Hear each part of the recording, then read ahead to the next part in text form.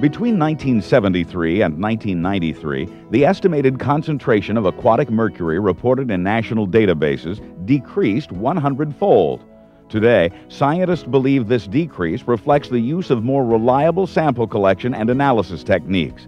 In fact, recent advances in clean sample handling techniques and analytical methods indicate that metals concentrations historically reported in databases may be due largely to sample contamination rather than to actual sample concentrations. As EPA and states increase their reliance on water quality-based permitting under the Clean Water Act, it becomes more and more critical to reliably and accurately measure pollutant concentrations in our nation's waters.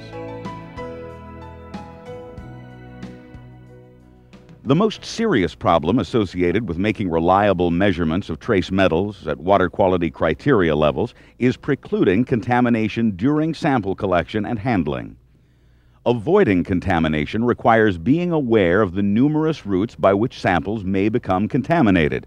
Some of these sources include atmospheric inputs such as dirt and dust, improperly stored or dirty equipment, and exposure to metal structures such as bridges, wires, and poles, or metal-containing equipment. Human contact can be a source of contamination from metals clinging to skin or clothing surfaces.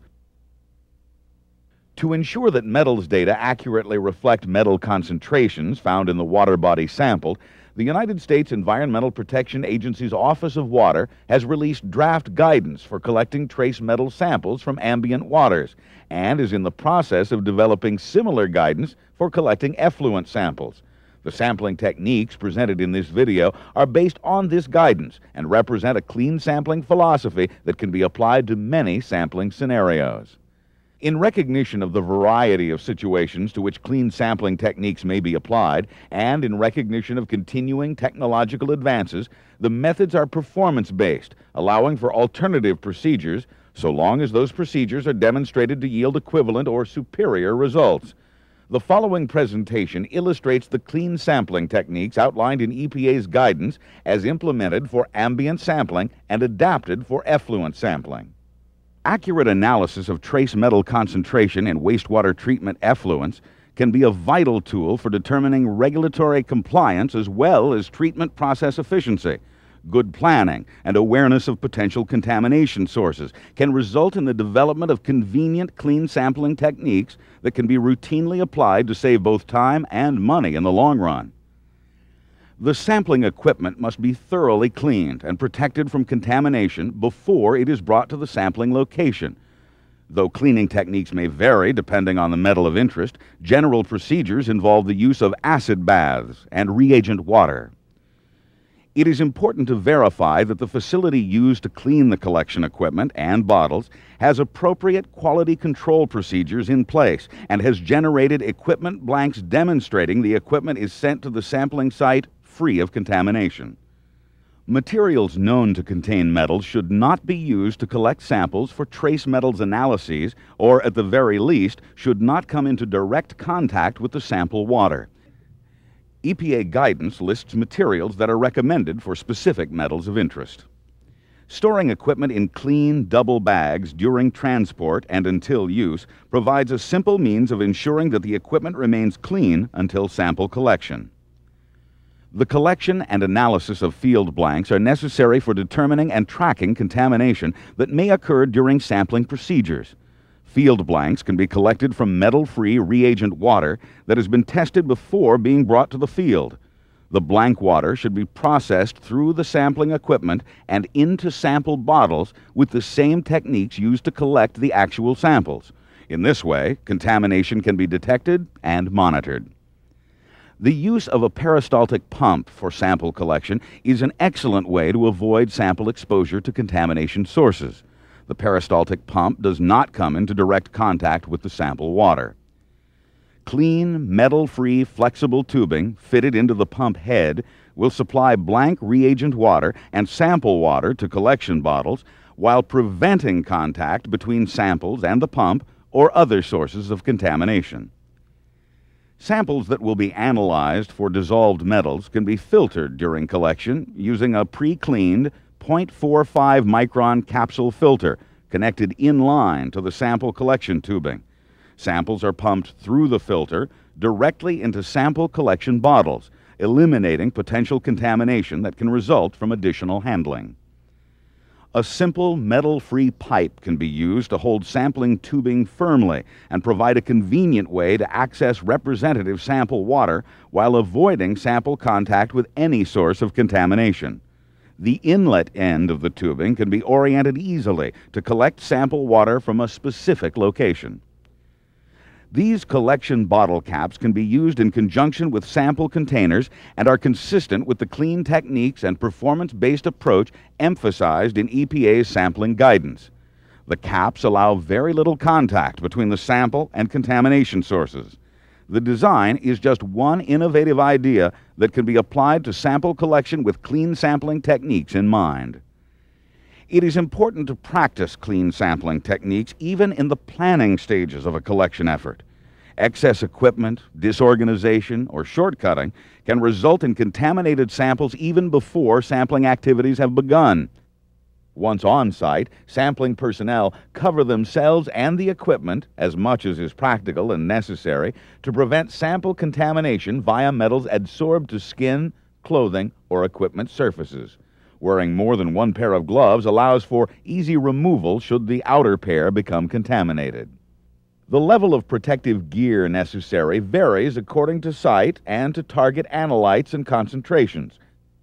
Contamination can be reduced significantly by using a two-person sampling approach known as clean hands, dirty hands. Both team members wear protective clothing, but all operations involving direct contact with the sample and sample bottle are handled by the person designated as clean hands, and all activities that do not involve direct contact with the sample and sample bottle are handled by the person designated as dirty hands. Though the clean hands, dirty hands sampling technique requires some coordination, its importance lies in its application of the clean sampling philosophy. As with all sample collection efforts, it is recommended that field blanks be taken with every sampling event. Blank reagent water should be collected into sample bottles through the sample collection tubing using clean sampling techniques identical to those used for the collection of actual samples. The importance of field and equipment blanks as a tool for evaluating sources of contamination cannot be overemphasized. In this demonstration, Dirty Hands has opened the storage cooler, removed the clean, double-bagged sample bottle, and unzipped the outer bag. Clean Hands reaches into the outer bag, opens the inner bag, removes the bottle, and collects the sample. Field blanks and samples are collected by the Clean Hands, Dirty Hands sampling team, with the Clean Hands team member handling sample bottles and the filter apparatus, and the Dirty Hands team member handling pump operations.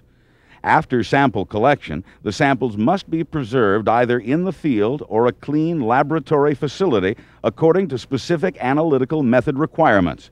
Before transport to the laboratory, all samples are double-bagged and placed in a cooler as quickly as possible.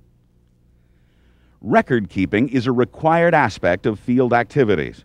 Sampling location, time, and conditions are recorded along with any known chemical or physical parameters or unusual observations. Because many permits require the collection of composite samples, and because the use of automated compositing devices can be less labor-intensive than collection of multiple grab samples, automated compositing devices are also being evaluated for sample collection. The automated compositor shown here is only one example of an automated device that can be developed for efficient sampling. It is constructed as a closed system, applying the same clean concepts just presented by the Clean Hands, Dirty Hands sampling team. Use of a peristaltic pump and clean metal-free tubing ensures the sample water collected is not exposed to contamination sources.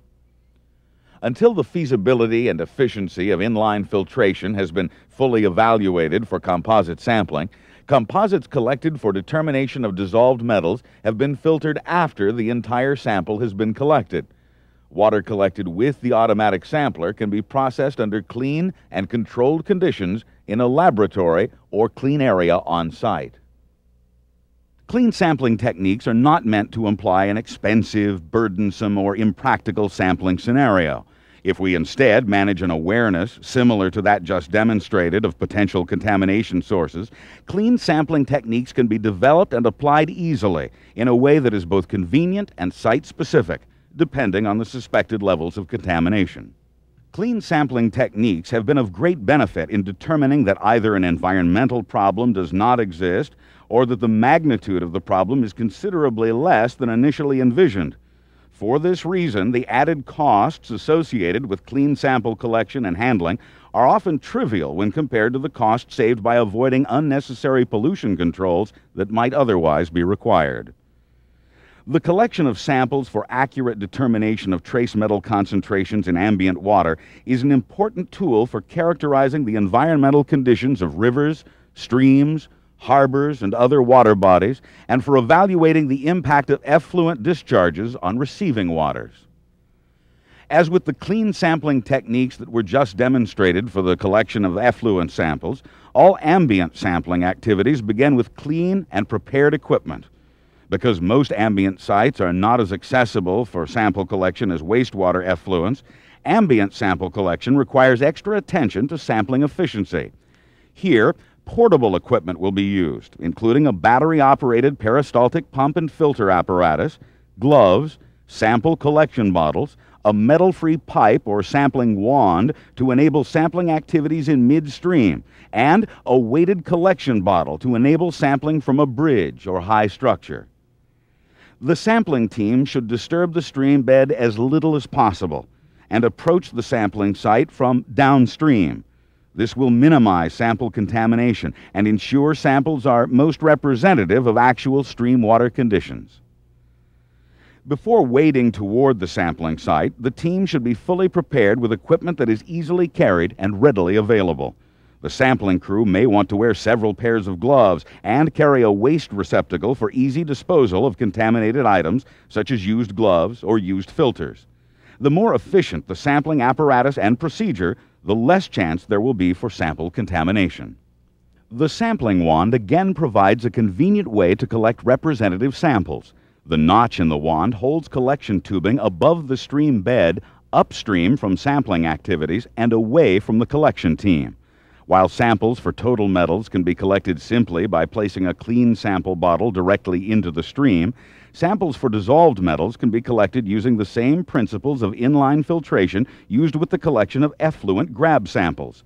Samples for dissolved metals can also be filtered after collection in a controlled environment in a manner similar to that demonstrated for effluent composite processing. Occasionally, a boat may provide the easiest access to a sample location. In such cases, attention should be paid to the condition of the boat. The sampling team should be aware of any potential sources of contamination, such as rust, fuel exhaust, or discharges. Ideally, the boat is positioned downstream and downwind from the sample collection point. Covering the area of the boat where sampling activities will occur helps avoid sample contamination from boat surfaces. Once again, samples are collected using clean equipment and clean hands, dirty hands techniques with as little exposure to potential contamination sources as possible. With careful planning and organization, boat collection of trace metal samples can be a safe and contamination-free means of obtaining water quality data. If necessary, a bottle can be designed to collect samples from a bridge or other location where a body of water may not be easily accessible. This bottle shows tubing fitted into the bottle body to reduce sample exposure to atmospheric contamination. Plastic-coated concrete weights orient the bottle upside down below the water surface. The sampling methods presented have been found suitable for the collection and filtration of water samples for the determination of total and dissolved metals at water quality criteria levels. Less stringent procedures may be suitable when monitoring at higher concentration levels or in less contaminated environments. The particular methods shown are intended to serve not as specific procedures to be used, but rather to present the elements of clean sampling techniques. A quick review of the clean sampling concepts just presented will highlight specific approaches that can help ensure collection of contamination-free samples. To ensure clean conditions from the very beginning, planning and organization are important. Excess equipment, disorganization, or shortcutting can result in contaminated samples even before sampling activities have begun. Materials known to contain metals should not come into direct contact with sample water. Equipment should be clean and free of contamination. Sampling personnel should cover themselves and the equipment as much as is practical to prevent sample contamination via metals adsorbed to skin, clothing, or equipment surfaces. Contamination can be reduced significantly by using a two-person approach known as clean hands, dirty hands. Samples for dissolved metals can be collected through a clean inline capsule filter, eliminating contamination that can result from additional sample handling. The procedures you have just seen have been found to be suitable for procuring samples free from trace metal contamination and are recommended for the collection of ambient and effluent samples. Remember, this sampling guidance is performance-based. The United States Environmental Protection Agency recognizes that a number of procedure modifications may prove either necessary or more practical and encourages their use, provided they result in the collection of samples and blanks that are free from contamination at the levels of interest. It is highly recommended that any modification be thoroughly evaluated and demonstrated to be effective before field samples are collected. As EPA and states increase their reliance on water quality-based permitting under the Clean Water Act, it becomes more and more critical to reliably and accurately measure pollutant concentrations in our nation's waters.